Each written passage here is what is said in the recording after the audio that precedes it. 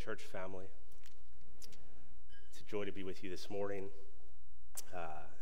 Want to just briefly say a sincere word of thanks from your pastors, as this week we were presented with a very generous pastoral appreciation gift from you. Just on behalf of us receiving that, we're humbled and very thankful for your loving kindness and your generosity towards us. So thank you. With that, would you join me now as we go before God in prayer? Let's pray together. Almighty Father, we come to you, the creator and owner of this universe. And we thank you that you have made us to enjoy you as our chief treasure. Father, we pray today for our country. And we thank you for those that have served for this country, both present and in the past. Father, we recognize that this country and the peace that we enjoy here is primarily because of your kindness to us. Father, we pray for our leaders and all those in positions of authority, that they would lead in such a way that we can live quiet and peaceful lives, as your word teaches. Father, we pray for ourselves that we as Christians would be model citizens in this land, showing those around us what it means to be a good neighbor, to be charitable, to be generous with those that are unlike us. Father, we do pray today for our church. We have all different members from different stages of life in this congregation. Father, today we especially pray for those who are retired in our midst. We pray, O God, that those of us who are younger would learn from and grow from our time with older members of this congregation that have more experience than we do. Father, we pray that you would be with our retirees. Father, we think of saints like Gary Korn, or Emmy Douglas, or Sharon Mishney, Lord, so many others come to mind. We pray that these saints would not buy the lie of this world, that their retirement means endless leisure, but rather that these saints would use their time and their prayer lives, and their affections, and their ability to encourage for your glory. Father, may our older brothers and sisters minister well to us, and may we receive it as they don't waste a single year of their retirement until you call them home. Father, as we come to your word today, we're confronted by what you say about money. And so it's fitting that we would pray for our wisdom even as we enter budget season. Father, we pray for our church, that we as a church would not lay up treasures for ourselves here on earth. Help us to spend on behalf of your glory. Father, with our budget, help us to be faithful, even when we have less than what we planned last year. May we be faithful with little, so that we would show ourselves to be trustworthy with much. Father, help us to trust you, that whatever you provide for us is enough. Father, we ask that you would provide more for our church, that we could do more for your kingdom as a church. We pray that you would provide, Lord, as we think of future needs on the horizon, for an administrative assistant that's paid, or a paid children's ministry coordinator, or other ways that we could serve more effectively. We pray, Father, that you would provide so that we could support missions work more as we ought. We pray that we could one day plant a church ourselves. Father, we pray that you would guard us in our use of your resources. Almighty God, far more than financial riches, we long today for spiritual riches in Christ. And so now we go to your word which is more to be desired than gold, even much fine gold. Open our eyes to see today, O God, this surpassing worth of Jesus Christ as we look into your revelation. We pray this today in the name of Jesus. Amen. Empty promises can be surprisingly convincing. Just think of some examples in your life. Perhaps words spoken by a lover, promising the world, feeling so powerful. Or perhaps you've overheard assurances of a parent when trying to just console a child, making empty promises that just come off as so persuasive. Or guarantees made by a salesman who wants to make a sale and yet is, while being so compelling, is offering empty things. Or perhaps the most famous of all empty promises, a presidential candidate looking for your vote. Maybe you'll remember George Bush Sr. or studied him in history as he stood in the 1988 Presidential National Convention, and he gave the famous promise, "Read my lips." He did well. His speech was so convincing. It was a powerful moment for his supporters. But although convincing, he ultimately wasn't able to keep his promise, and it hurt him. He did eventually raise taxes.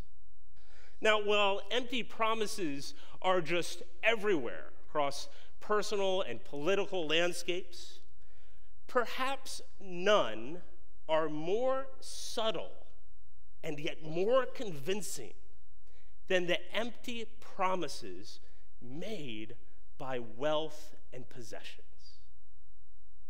You see, wealth makes promises.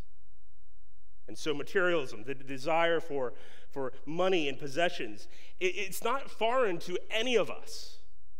There's not a person in this room who is free from the risk of greed.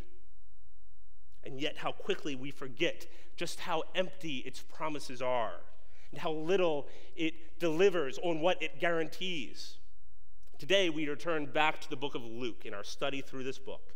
And we come to a passage where Jesus teaches on the danger of wealth, and particularly greed.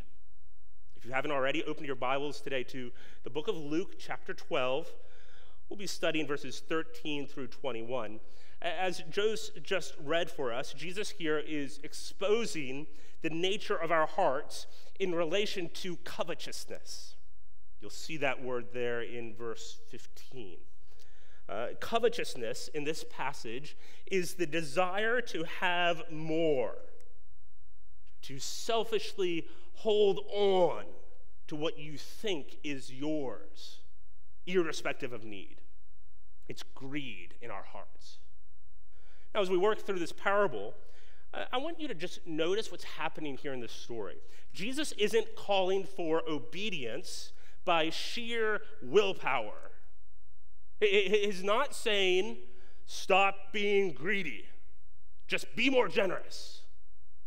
We often think of greed and generosity in these terms, right? Like as if holding on to possessions that I have, well, that's good for me.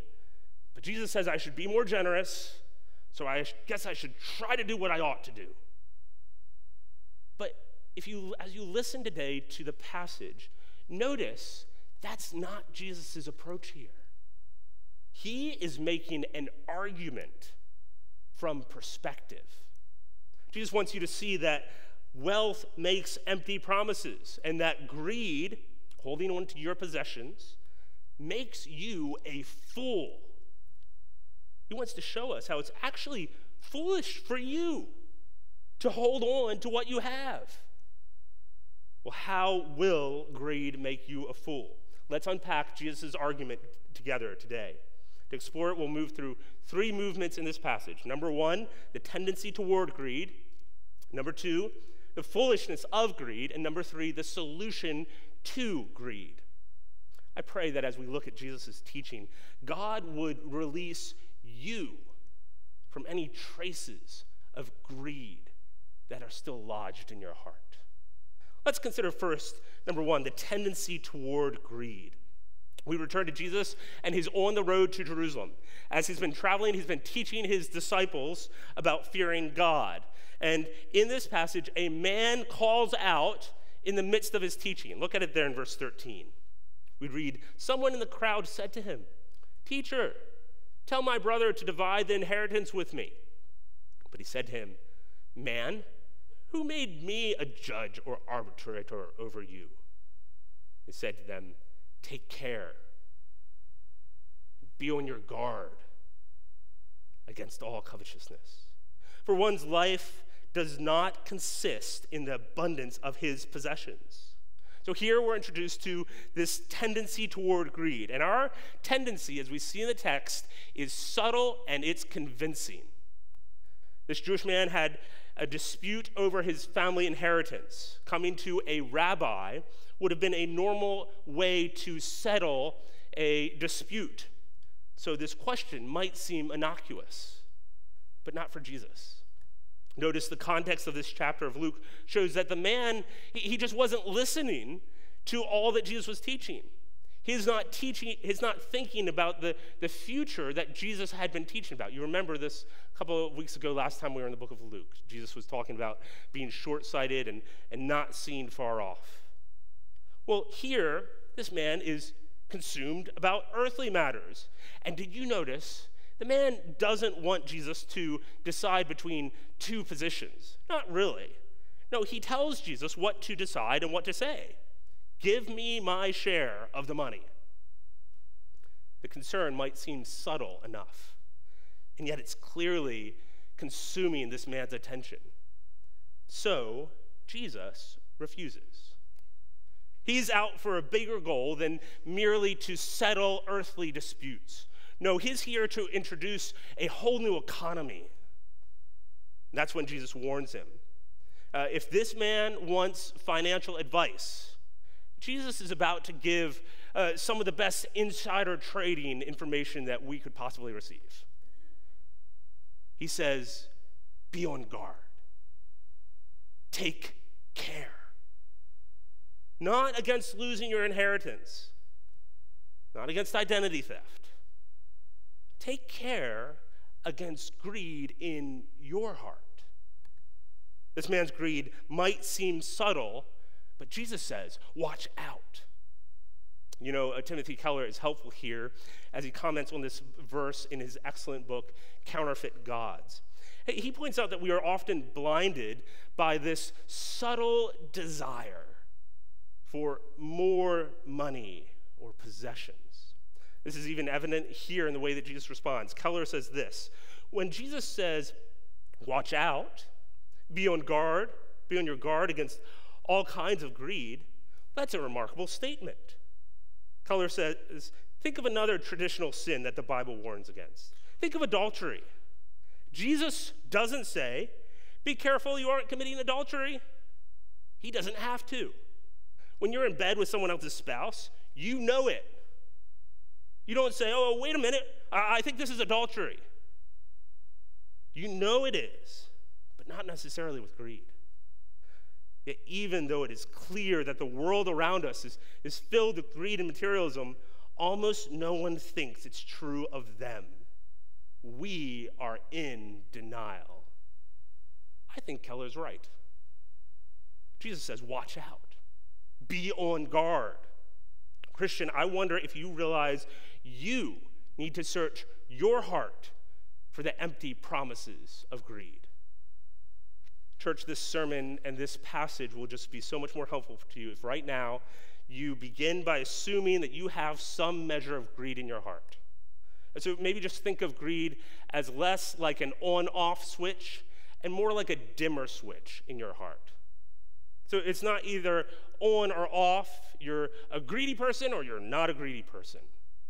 But perhaps it's more like a dimmer switch where there are some misplaced desires that might not be as high and flagrant as others around you, but in your heart you realize there's still places where you're valuing materialism, the things of this world, more than you should. What is it for you?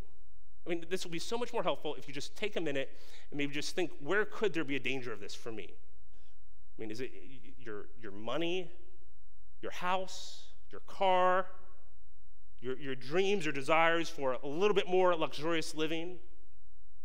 Jesus says, take care. Be on the lookout for the patterns of your heart. Oh, friends, take a moment even now to just pray silently that God would show you traces of greed in your heart. Notice also, by the way, that Jesus says, take care against all covetousness. Notice that word all.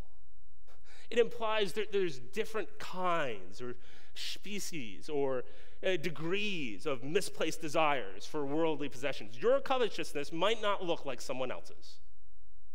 This would be such a great lunch conversation for you today. With a friend over lunch, you just talk about what types of covetousness can you think of in this world? How does it look different in different places? Maybe you can just talk with a friend. What is the variant of this virus that your heart is most susceptible to? Well, this tendency towards greed, it's not only subtle, but notice from the text, it's consuming. Notice how it was consuming this man in the crowd. He apparently wasn't hearing Jesus' teaching or coming to Jesus to learn about God. No, he came to Jesus for what he could get from Jesus. It seems that Jesus saw this. He warns him, and all those standing around, look at it, he says, one's life does not consist of the abundance of his possessions.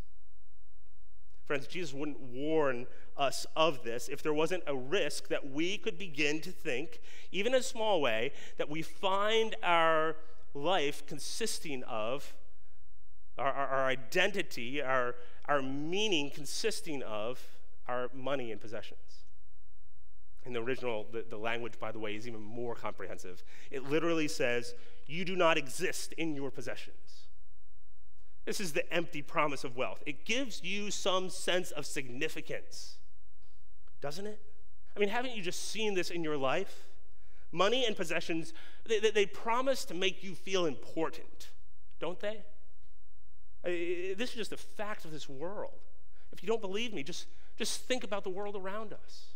Why is it that if an extremely wealthy billionaire just walked in the room right now, we would be tempted to pay more attention to that person? Why is it that most of us would just be embarrassed to be seen wearing old and faded clothing? Why would we be so often self-conscious to have people inside of our homes? Or why is it that it's so hard to drive around an old, beat-up, rusted-out car and not be a little bit embarrassed? Maybe this isn't true of you, but my argument is that at least in part, this is true because money and possessions give a sense of significance. I'm not saying wealth is wrong. I'm saying we're naturally tempted to think in part that our lives are significant because of the money we have and the things we own. We're just tempted towards that. Well, Jesus gives us an example to expose how foolish this is. Look at number 2, the foolishness of greed. The foolishness of greed. Follow along as I read from verses 16 and following. We read there, and he told them a parable, saying, the land of a rich man produced plentifully. And he thought to himself, what shall I do? For I have nowhere to store my crops. And he said, I will do this. I will tear down my barns and build bigger, larger ones. And there I will store all my grain and my goods. And I will say to my soul, soul, you have ample goods laid up for many years. Relax, eat, drink, and be merry. Now, Jesus here begins this parable with a farmer who had a good year of additional wealth just falling in his lap. His land produced plentifully. And notice this man is not wealthy because of evil means. Did you see that? He's not a cheat. He's earned what he has fairly. Jesus is intending us to relate to this man. Yet even though he gained his wealth honestly, this man clearly has an ownership problem. Did you notice the most repeated word in the parable? That's the second most, I think. We're getting there in a second. He says, my crops. my barns, my grain, my goods. Most significantly and scarily, verse 19, my soul. This man, like us, he views his wealth not as something that he is stewarding, but as something that he owns. He's the owner. He understands that what he has is his. Oh, but Christians, the Bible says so differently. Scripture makes clear that what we have been entrusted as merely stewards to hold for just a few short years while we're here on this earth. I mean, this world and everything in it doesn't belong to us, but to our Creator. And we are merely stewards of it. I wonder how you think about your house, perhaps when somebody's coming over, or how you think about your car when somebody nearly hits you, or how you think about your paycheck when it lands into your bank account each week. Notice that seeing himself as the owner, this man dialogued only with himself. This is what you just saw. It was his business alone to decide how to spend his money. This word I, it's so prevalent in the text. What shall I do?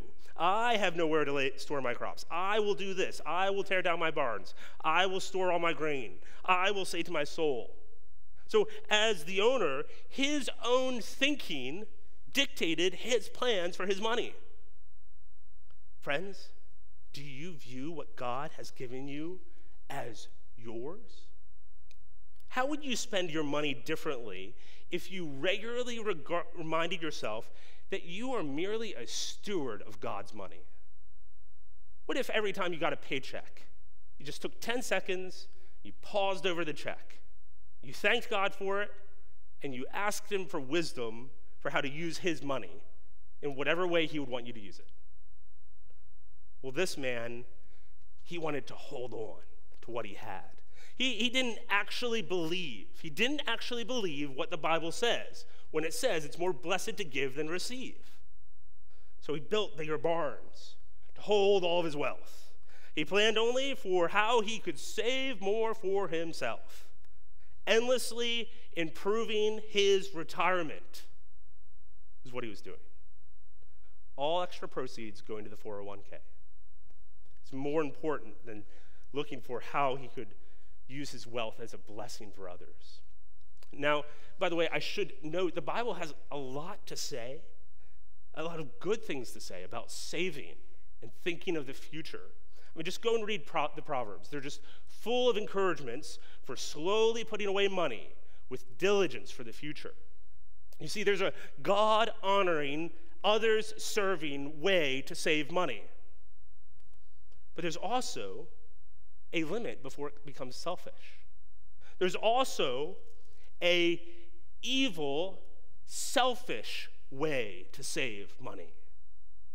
A way that prioritizes keeping money for yourself. So when is it?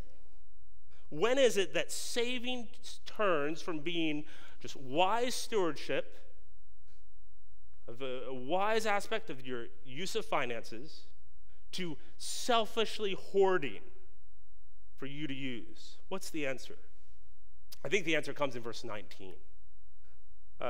Look down at verse 19.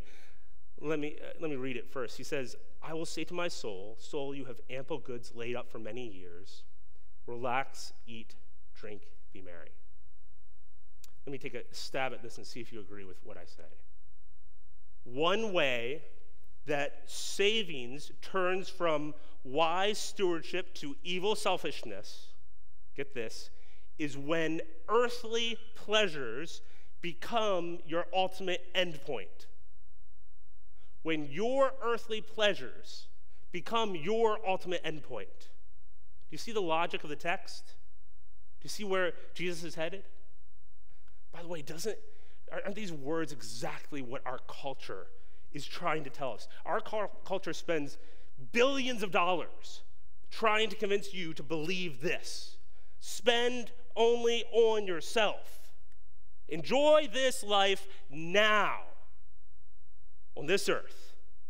Work hard until retirement and then check out. You've earned it. Or enjoy your college years. You're only young once. Relax, eat, drink, be merry. Now, Jesus isn't condemning enjoying the good things of this life. No, he's condemning short-sighted hedonism. He's condemning living like this world and its earthly joys are your greatest treasure. He's condemning only spending on yourself without consideration for God, without consideration of others, without consideration of how you can glorify God with what he's given you. I wonder if you've ever heard the story of John Wesley. Wesley was a British pastor who lived in the 1700s. He believed that with increasing income, what should rise is not necessarily the Christian's standard of living, but certainly the standard of giving. His example is instructive. His biographer recounts that he actually became quite a famous pastor. He was quite well known, was successful as a pastor, helpful to many. His biographer recounts that in 1731, Wesley began to limit his expenses so that he would have more money to give away. He records that one year his income was 30 pounds, and his living expenses, he decided, were 28 pounds. So he had 2 pounds to give away. The next year, his income doubled, but he still lived on 28 pounds and gave 32 away. In the third year, his income jumped to 90 pounds, and again, he kept only 28 and gave the rest away. The fourth year, he made 120 pounds and still lived on 28 pounds, giving 92 pounds away. Get this. 1 year, his income was slightly over 1,400 pounds, just a massive amount in Britain in the 1700s. And he gave away all of it, save 32 pounds. His biographer writes this. He says, John Wesley was afraid. He was afraid of laying up treasures on earth. So the money went out as quickly as it came in. He reports that he never had as much as 100 pounds at any given time in his life. Now, that's just a powerful example. I'm not saying that you have to do exactly what Wesley did. But I do wonder, has it ever occurred to you that God might give you more money so that you can steward it for causes which will bring more eternal joy for others and not just earthly joy for yourself? The man in this parable only thought of himself. Verse 20, we read, "But God said to him, 'Fool, this night your soul is required of you, and the things you have prepared, whose will they be?'" You see, death is the great leveler. It's the immediate, overnight depreciation of all your values and assets. I mean, when you lie on your deathbed, the value of your earthly money and possessions will just disappear. I think of our family. We lived for over a decade overseas in Egypt. When we received the call to come to First Boynton, we began to get ready to come to the States. And immediately, when you all voted on me, and I found out that I was coming, immediately, I stopped withdrawing Egyptian pounds from the bank. We had a decade worth of a home and furniture, a library of books, possessions, which quickly needed to be liquidated. The reality of our future plane ride shaped every purchase we made. We knew that we had 10 suitcases to fit our whole lives into.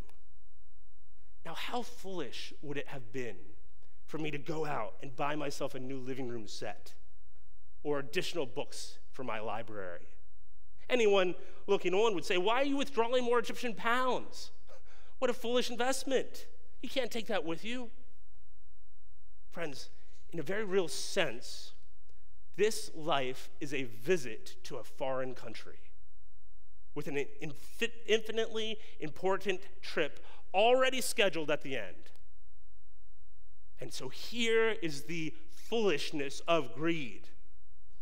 Too many of us are busy withdrawing a foreign currency that we can't even take with us. What's the solution?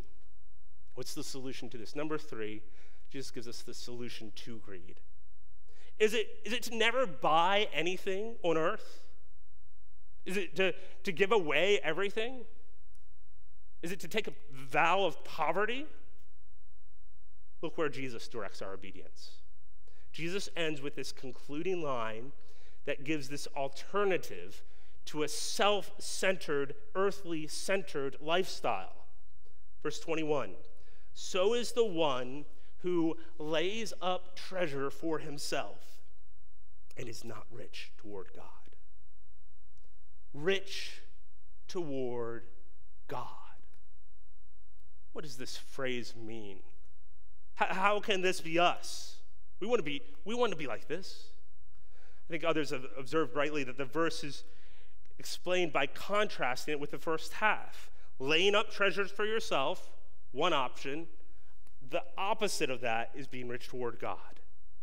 What would be the opposite of using your life to lay up more treasures for yourself?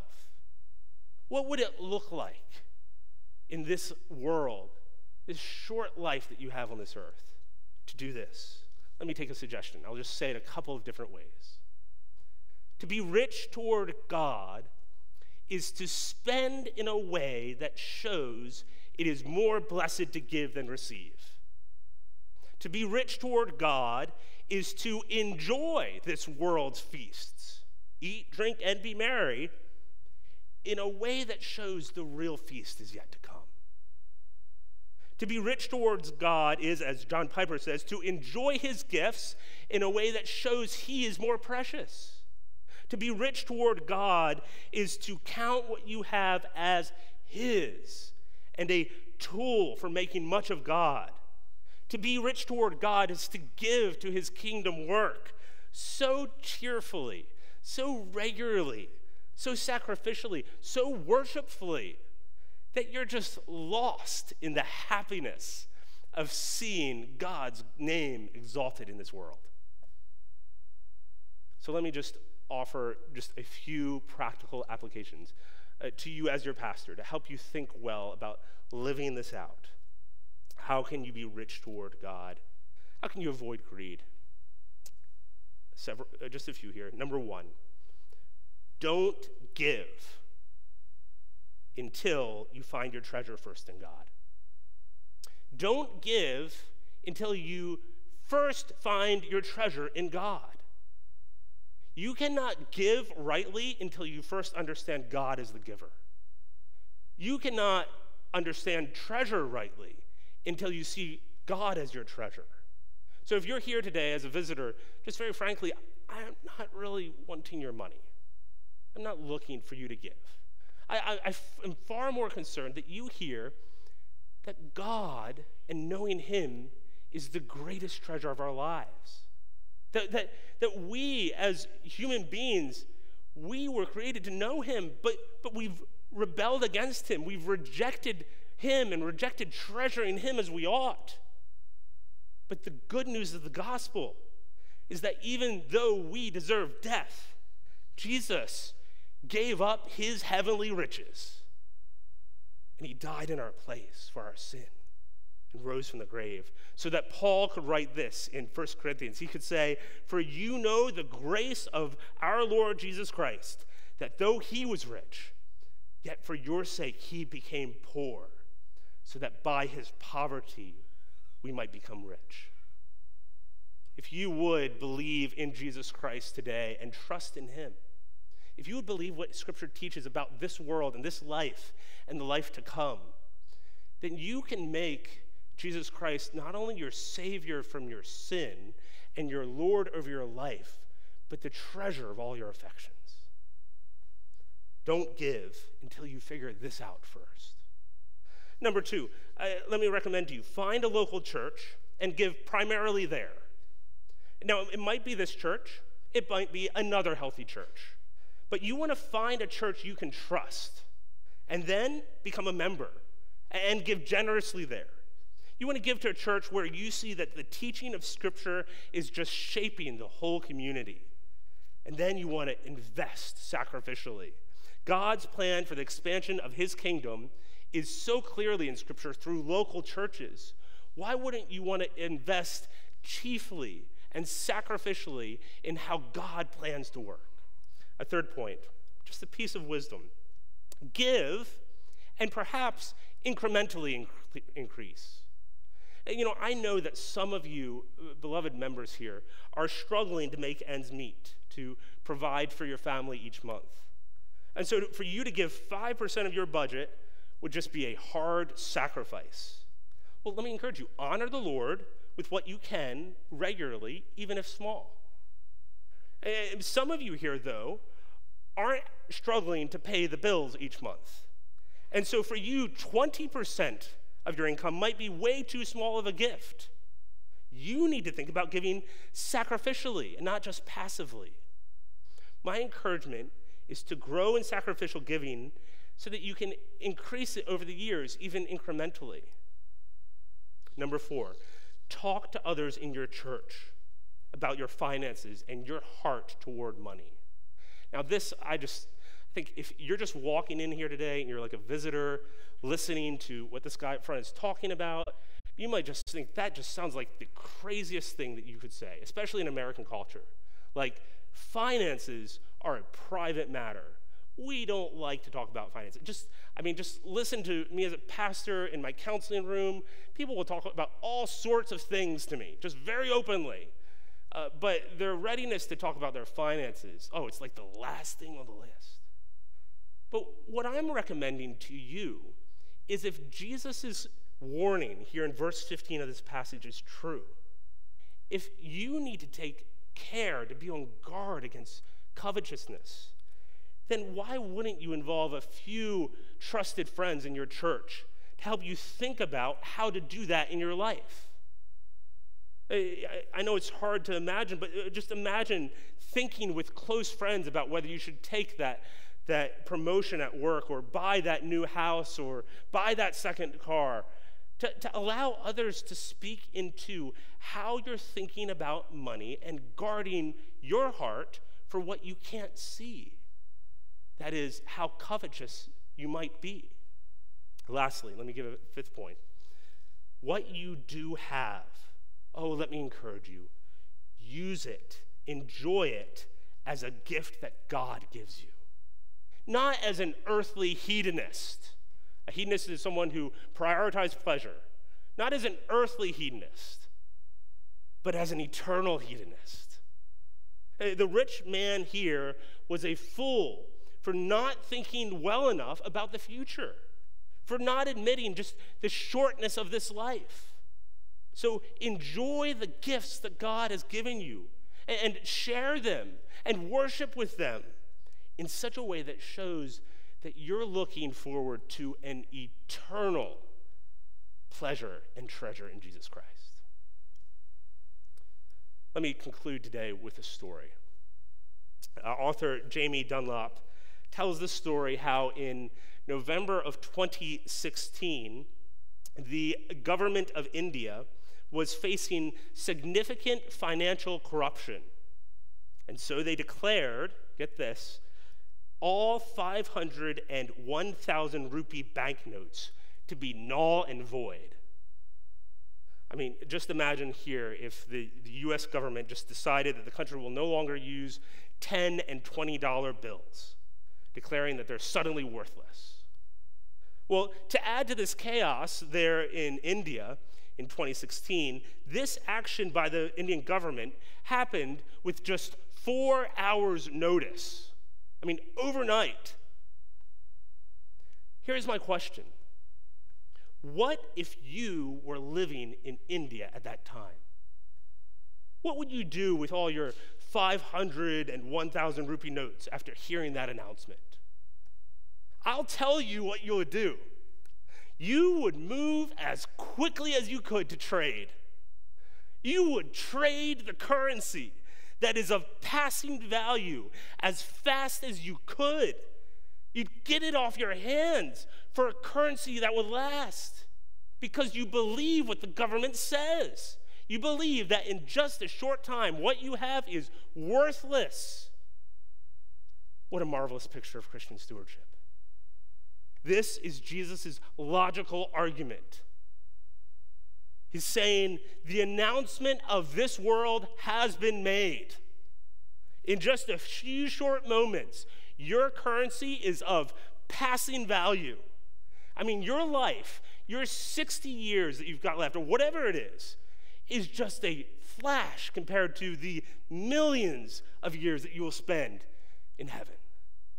And Jesus says, the value of your currency, it's evaporating. So trade. I mean, why wouldn't you? Use everything you have to make yourself eternally rich toward God.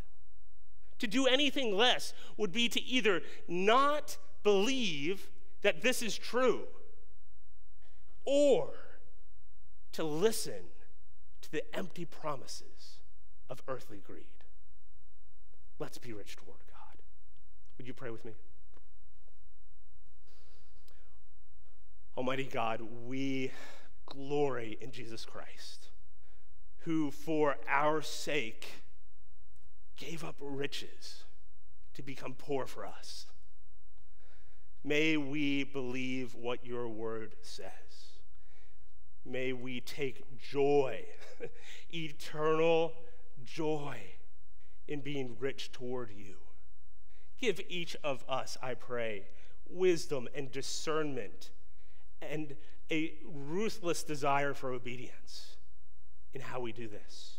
Give each of us godly counselors in our church who can help us think about how we each should be rich toward God. May we grow in this, not for our glory, but for your glory, O God.